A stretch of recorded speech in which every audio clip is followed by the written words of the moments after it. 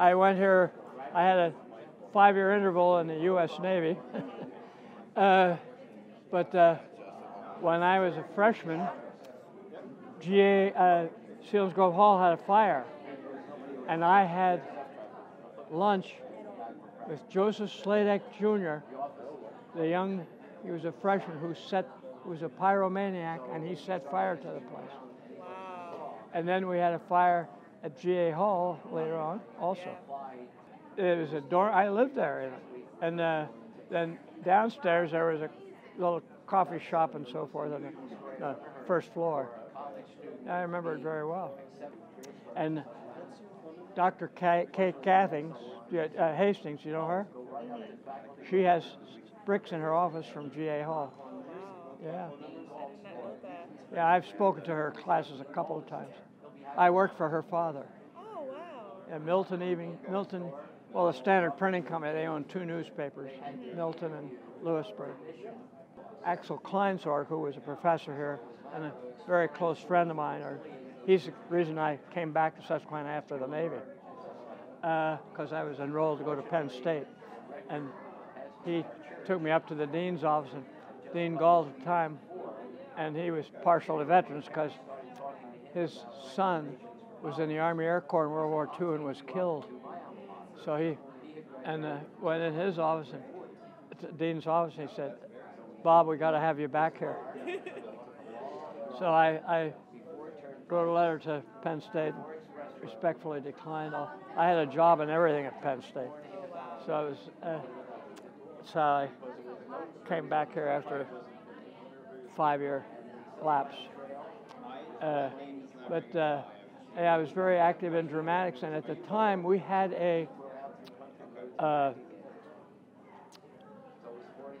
we did public relations tours to recruit students, really, to high schools, Western Pennsylvania, Northern New Jersey, and around.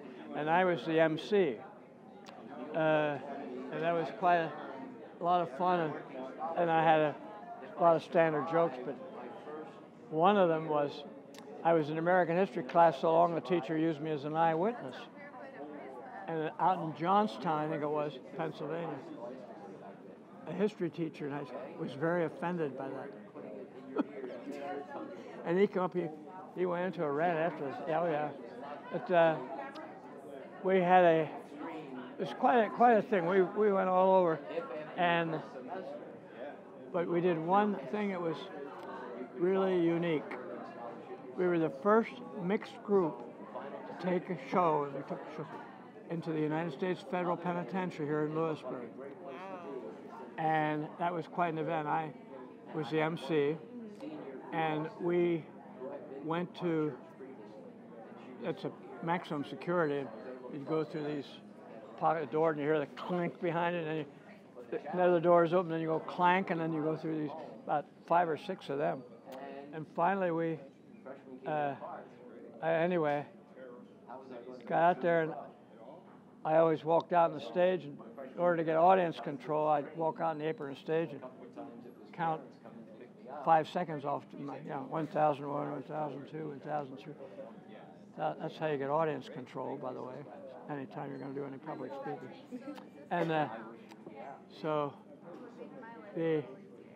my opening remarks, that were all males, of course, the prisoners, were a bit raunchy. And here, just 10 feet in the front row, is the warden, flanked by a minister, a priest, and a rabbi. So I had to quickly switch gears. So I said, okay, I want you to, and here's where experience comes in. I said, I want you to do exactly what I do. So I clapped my hands 3 times, and they clapped their hands 3 times. And then I stomped on the floor 3 times, and they all did. And of course, this is in this big, just flat plank seats bolted down. It was very stark. And the sound just echoed, reverberated like crazy. I did that 3 times, and I said, thank you very much. I said, I heard the warden lost his wristwatch here in the auditorium. So that got him going. But we had, like I said, we had a mixed group. Janet Rohrbach, who just passed away recently, she was a music well, she was a music professor here in the music school, music teacher. She was a concert pianist, and Jane Daly, who was a voice man who was in the music school, she was beautiful, and she ended up singing on Broadway, by the way. Wow. Yeah, and when I introduced her, she came out in a yellow, flowing yellow, gown, and they just went bananas. I mean, and it took the warden quite a while, about 3 or 4 minutes to quiet them down. She would never have had to have sung a song. But you may not know this name, but it was interesting. One event that one of the most famous inmates that ever was Alger Hiss. He was a very famous Russian spy at that time. Yeah, and he was in the audience. So I performed for Alger Hiss. So we had a lot of notable events and doing that. Other things. I have a legacy here. My mother went here. I went here. My late baby brother went here. Tremendous. Played for Jim Garrett. He and Jim Garrett were for this place's name. They were glued at the hip. And then most recently, in 2009, one of my granddaughters, Sarah Hackenberg, graduated from Susquehanna. Magna cum laude, I might add. So we have quite a legacy here, my family. And years ago, a great uncle of mine, Dr. Joseph Hackenberg, was the dean of Susquehanna University. So this is not exactly an alien place for me. Yeah. I've had quite a lot of I have a lot of fond associations with Susquehanna and classes, and I've always loved school. I had a great relationship with my professors, and one of my best ones was Dr. William A. Russ Jr. And he was quite a notable guy. He was head of the president of the Pennsylvania Historical Society. So when you drive through Pennsylvania, you come into those blue signs that say the name of the town. Yeah. He's responsible for those. Oh, Yeah. He was quite a guy, and he had a sarcastic sense of humor, which I just loved. He would open the class and say, well, let's see who we can, see if we can eliminate the sleepers today. And he was quite a character of characters. And we had a classmate, he was an ordained minister, as a matter of fact. I'll never forget him. Dr. Russ he would ask you a lot of questions, and sometimes he'd open the class with questions. Ask the student, he said, tell me when did, I think it was when did church and state separate, something like that, some famous time and date in American history. He immediately responded and gave him the answer. Oh, he said,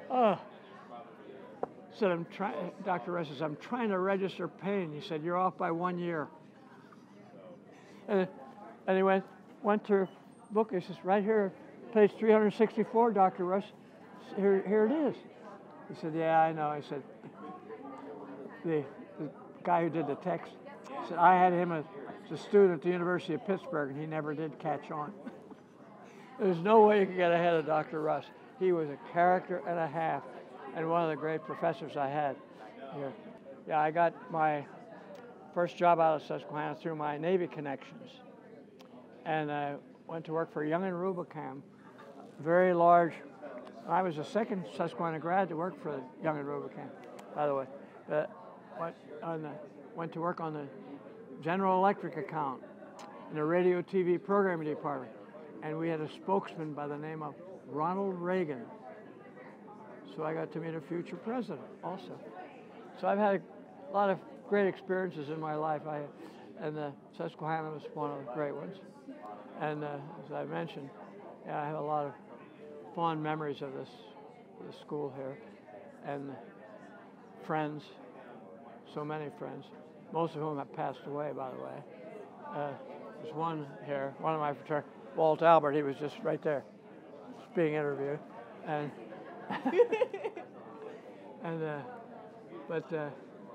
and Roger Blough, the Blough-Weis. Roger Blough was a fraternity brother of ours. Oh, what fraternity? Mu Delta. Mu Delta? That's Yeah. a great one. Well, we were in the old house down. Most beautiful house anywhere in central Pennsylvania. Slate roof, peg plank flooring, and a baby grand piano in the main